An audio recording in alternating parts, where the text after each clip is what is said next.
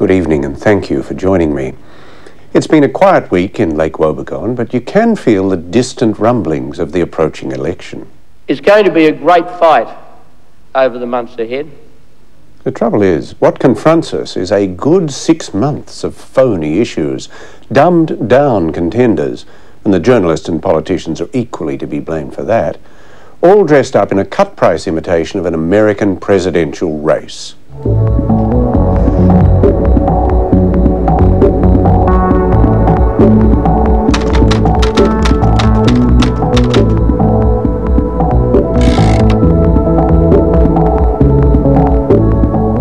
So far this year, the Parliament has sat for 16 days.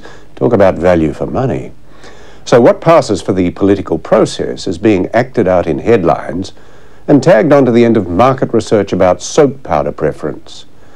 Tuesday's Australian had the story that really mattered. Labor has maintained an election-winning lead over the Coalition in the week after its historic by-election victory in the Queensland seat of Ryan. Kim Beazley has kept a 6-point lead over John Howard as the choice of better Prime Minister. The question asked by Newspoll epitomises the worthlessness of media debate. Question: Who do you think would make the better Prime Minister?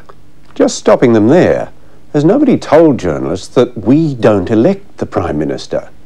Today, the Oz dug into the Newspoll results of last week to extract Prime Minister preferences in marginal seats, but nothing on the likely election issues.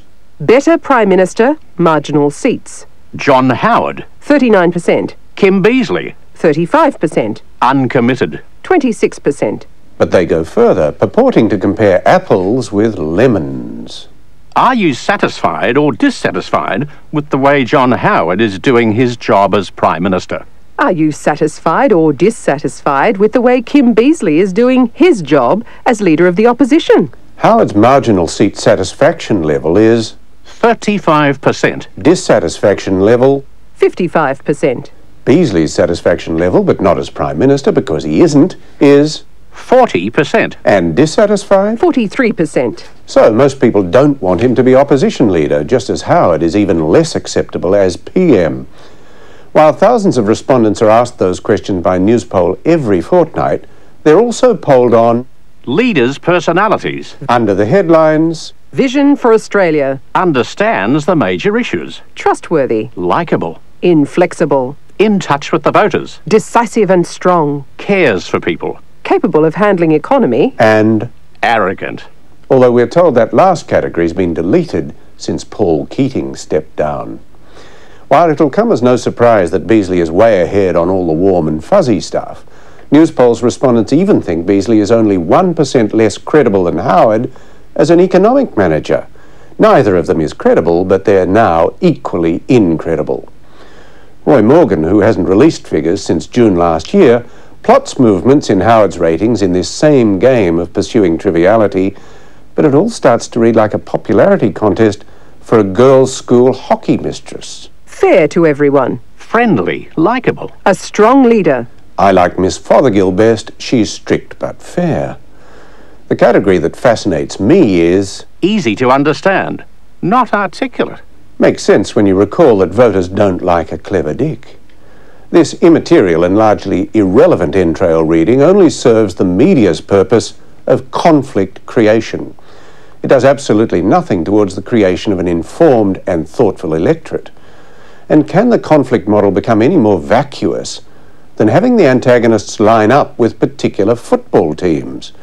Yet imagine the weeks of apparatchik's anguish in deciding whether Port Adelaide sends the right message for the Lib leader or Melbourne for the ALP's man. Spin-doctored image and the unspoken subtext of that creation by advertising agencies and media consultants will matter much more in the party's election messages than environment policies or defence or foreign policy. Thus, family values are the slogan of the family man. Subtext, let's see Beazley pose like this with wife and ex-wife? Family vote. Mr. and Mrs. Howard yesterday with Tim, 18, left, Richard, 15, and Melanie, 21. And ordinariness becomes a virtue.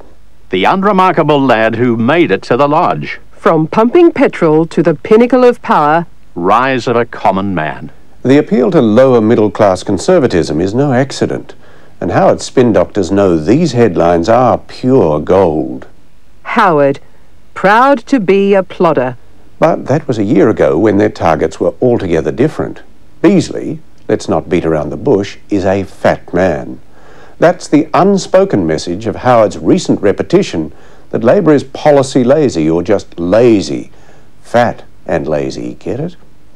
So Howard's minders make sure his silly walks are a photo opportunity, even if the end result is unfortunately similar to Forrest Gump. Forrest Howard striding awkwardly from Beijing to Paris. Action man he ain't, but still... Beazley's weighty role for state. The Sunday Age boiled it down to the ultimate question of this staggeringly trivial pursuit. Who are you going to vote for? The little nerdy-looking guy or the big fat jolly bloke? Well, when you put it like that, there's no contest. But the terrible mistake Beazley's minders have made is to buy this rubbish. And as a consequence, the cover of New Idea is adorned with... Stolen kisses. Al Pacino heals Kim's heartbreak. Mum's agony. I prayed Russell would rescue Meg. Wedding tragedy. Bride who dropped dead at the altar. And... Slim Kim. How I shed 12 kilograms with a super diet. This is a serious miscalculation, and one that can only be made by people who don't know what they're doing. This is what they're doing. You don't stay on top of things unless you try. Subtext, can a man who can't handle a diet handle the country? Beazley's spin doctors have painted their man into a corner. In the Fairfax Herald, Anne Summers pads the diet story out for 1,000 words, seriously, with such profound observations as... This federal election threatens to be more about tummy. Well, we know from where that threat emanates. And what if Beazley backslides? The contest between Beazley and Howard will be, and already is, a complex and at times brutal clashing of wills. What's complex about it? And as for the brutal clash of wills, I suppose this is what she means. Polyester outrage. What does he do? He gets up and what his answer to me is, well, would you do it? Well, of course we'd do it! It just doesn't work, and neither do the scripted sound bites. It's also self-conscious and artificial. Prime Minister, will you now finally admit that your claims that the GST would be good for the economy were completely wrong, and that it is now swinging like a wrecking ball through the Australian economy? Well, another day, another policy backflip. This is a backflip with pike and double twist. When people start talking about local roads who are politicians, there's always likely to be a smell of pork. Accused of prolixity, pretty weird when you look at those 5-second grabs, Beazley bridled and acted tough. I know I am described by you on occasions as a little too prolix in the way in which I present things. Get used to it. Laurie Oakes, for one, found that difficult. Let's find out what you would do, assuming the government doesn't return this, and there's no sign they will.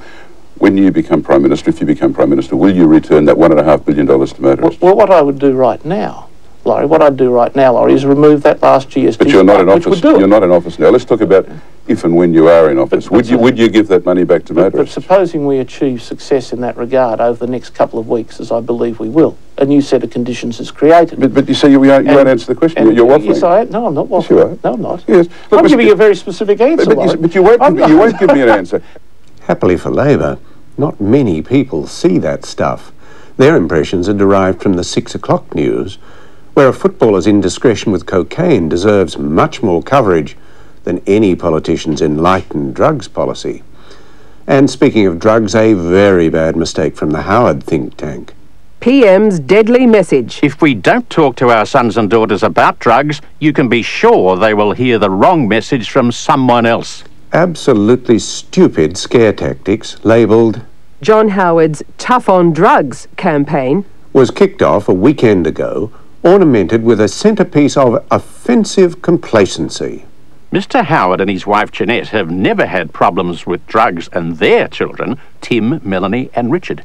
I suppose the one thing worse than a politician using his children for self-congratulation is doing it hypocritically.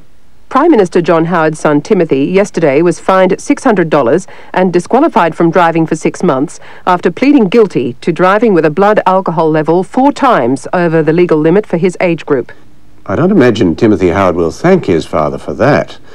But what use is a politician's family if it can't be exploited to add a human face to pious repetitions such as Howard practices, or his spin-doctoring ghostwriters do, whenever he plods into print?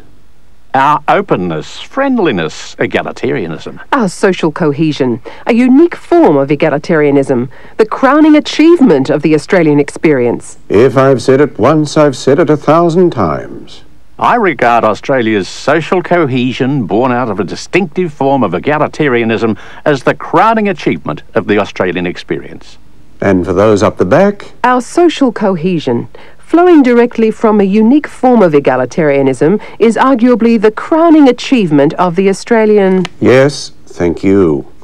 Where would speechwriters be without word processors? So here we go into the policy-free election, where the Conservative subtext isn't a tough-on-drugs policy so much as a tough-on-obesity tactic. Curious that the media run with it, but won't touch Howard's own affliction. Only one, David Laser, and this was during the last federal election campaign, attempted to confront it. The trouble with John Howard appears to be that his personal handicap of deafness, over which he's bravely sought to triumph, has become a metaphor for his relationship to the country. And I suppose his comb-over is a metaphor for his inability to face facts. He finds it hard to hear the tragic notes, the imperceptible sounds. Well, we all find those hard to hear, David. The finer subtleties, the cries and melodies and songlines of his country. Style over substance is what we're going to get. The presidentialism began with Keating, whose minders rather liked the Clinton alfresco walk, so they roped off journos at Parliament House and kept his retreat open, all adopted with alacrity and a couple of flags by Howard. Ladies and gentlemen, Mr Anderson and I have called this news conference concerning the price of fuel in Australia. And I blame Paul Murphy for starting those not-so-great debates along presidential lines back in 1990. Welcome to the Great Debate, coming live from ABC Television studios in Sydney. And these days, the really big issue is whether our Kerry or their Ray gets the gig. So let's get down to it. Last time, John Hewson won the toss. This time, it was Paul Keating's turn. He's won the toss. John Howard has won the toss and he has decided to begin tonight, so let's kick it off briefly. Why should you lead us into the next century, John? And don't expect anything different this time. Good night to you.